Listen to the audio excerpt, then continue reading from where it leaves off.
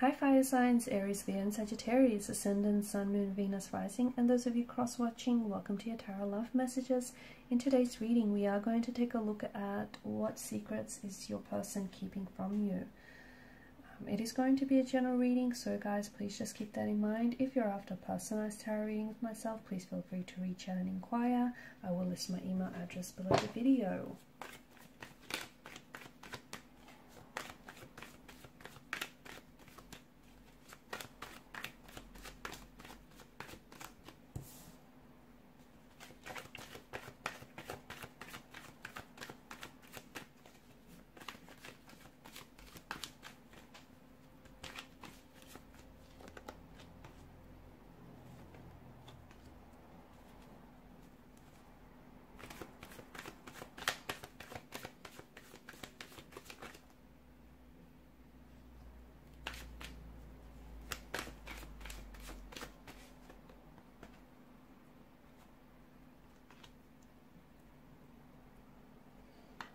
A lot of swords here, okay, which tells us that your person has definitely is holding on to something mentally, emotionally. Okay, so there is something here that your person is holding on to. The Seven of Swords and the Ten of Swords here. You possibly could find yourself to be the victim of betrayal, the victim of lies, deceit, deception here, mental trickery. Your person has definitely said or done things that they regret. And for some of you, maybe, you know, they have betrayed you, they have cheated on you, they have hurt you in the past. And maybe they've promised to never engage in such behavior again. But I don't know if their promise was as genuine and sincere as you might have believed it to be. Because people have paradigms. People hold on to patterns of behavior. And given the multitude of swords here, I feel like there is something here that your person has lied to you about, not once, but a couple of times. They've gotten good at it as well with the Seven of Swords. It is someone, and look, it's alongside the Knight of Pentacles, and the Knight of Pentacles, I mean, he's great and everything, but it's routine, okay? It's someone that has grew accustomed to doing things a certain way. It's emotional or behavioral patterns that are damaging and that are hindering and that are not necessarily healthy. So what secrets do they hold on to? Are they holding on to? Well, I think it's more than just a secret. This person might be cheating on you, okay? They may have cheated on you in the past. They may be continuing to do so.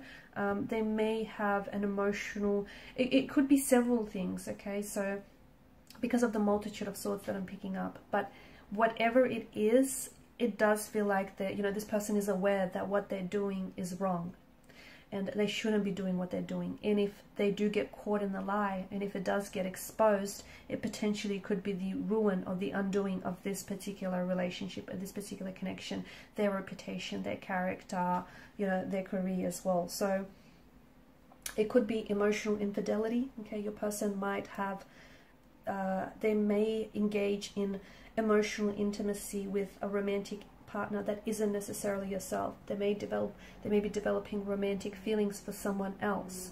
They may like engage in intimate conversations with a potential future partner, okay? So it's an emotional affair, but it's not yet manifested in the physical realm.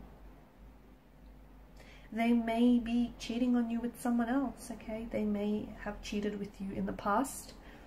They may not necessarily be doing it now, but it's something that they've done in the past and they haven't told you about.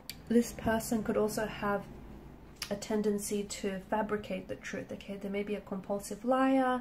They may have this tendency to stretch and fabricate the truth, tell you different versions of it, but hey, the truth doesn't have a version, does it? It doesn't have different versions. There is malicious motivation, or there is malicious intent behind it, because they know what they're doing is wrong, and they know that if they get caught in the process, that, you know, they're doing the wrong thing. So the picture here the man in the picture here in particular, you know, his head is swiveling from side to side. What's he doing? He's looking around for nearby for witnesses. So again, it's not so much that your person is doing the wrong thing, it's more that they're hoping they don't get caught whilst doing the wrong thing, because what they're doing consciously, they know that it's wrong, but they're just, you know, fingers crossed, hoping that they don't get caught in the process. So they know it's deliberate, it's a choice. So do not make excuses for this individual. It does feel like there may be someone else. There may have been someone else in the past. It could be a lot of things. It could be family detail. There may be some things. Maybe their parents, you know, cheated on each other, and it's something that they've never really gotten over. It could be some family detail that they're not revealing to you, or that they're fabricating to paint themselves in a different light. It could be that they, you know, fancy a co-worker and are becoming very interested romantically in a co-worker. They may feel guilty for it, but it's not stopping them. They could be flirting up a storm with this individual.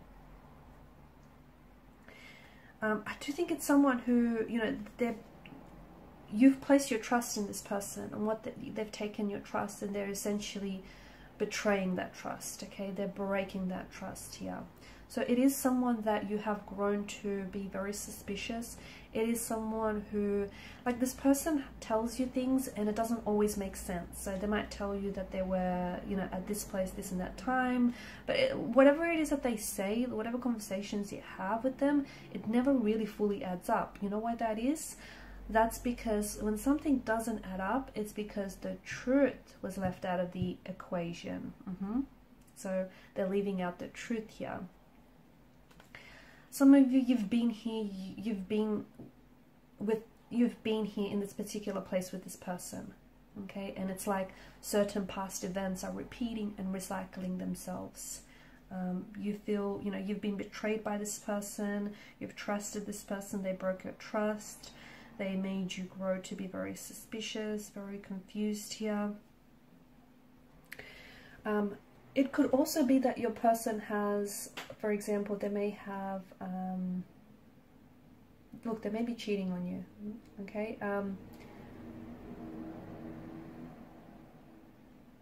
And they feel like they connect with someone else. They're connecting with someone else here. It could also be that with your person's energy, I'm seeing they may have like sexual fetishes that they're not telling you about. Okay, I feel like the way they've been acting lately is creating a distance between the two of you. Okay, and to me it feels like this person is essentially robbing you of the opportunity to make a really informed decision about the relationship and about this connection, because they're, you know, they may be cheating on you, or they may be dishonest here, and all the while you're thinking, you know, you're in a faithful and monogamous relationship, when really you're not. A lot of mental energy is being sapped here, because someone here is, well, they're confused, they're concerned, and, you know, they're thinking things. So, for example, this person's behavior may be very confusing and suspicious, and they're giving you a lot of explanations, some of which don't make sense or don't add up, and therefore you know, it's really sapping your mental energy. It could also be sapping your person's mental energy in a sense that it is something that they want to share with you, but they don't know how to say it, and they're scared of the consequences that are going to ensue. So instead they act cold or distant, or give you an explanation. I mean, you know, Swords energy, this person is a natural wordsmith, so they know all the right things to say. They know what you know, what you want to hear, not exactly, you know, not necessarily what you need to hear, but they know what you need to hear. So it feels like they might not even be able to be fully honest with themselves as well. So they may, you know, they may even be a compulsive liar and maybe in denial here. They might They might feel like if they do reveal their secrets here, it would be devastating. It essentially hurt you, break you, it'll break the connection. So there's essentially an element of fear as well. You know, you might be outraged, disgusted, you might really be hurt and heartbroken as well. So it feels like they don't really see, they feel like revealing the secret here is going to jeopardize. They're not comfortable talking. I don't see they're comfortable talking about anyone to anyone. It could maybe a close friend, maybe a therapist, I don't know, someone here maybe. But I feel like they're telling themselves they're defining, they're excusing their own behavior potentially, and they're sort of dismissing what they say or what they do here as it's not so bad as well at times, and maybe that's what's also allowing them to keep engaging in this bad behavior, like justifying their bad behavior basically.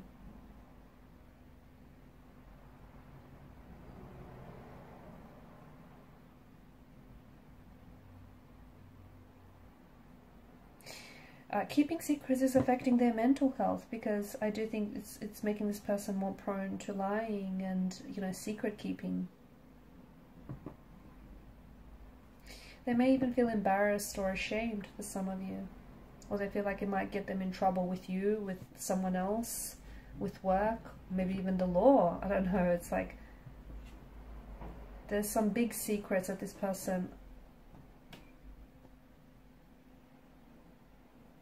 it could be different categories, guys. It could be, you know, sexual relations, sexual orientation, drug use, family life, illegal activity. But there's something here. It's not never pleasant to carry a secret, but if this person doesn't feel like sharing this with you right now. Okay, guys, and these are your messages. Thanks so much for watching and listening. Please show your support by liking, sharing, and subscribing to the channel. Definitely emotionally and mentally fatiguing, whatever this is. Okay, thank you guys. Bye for now.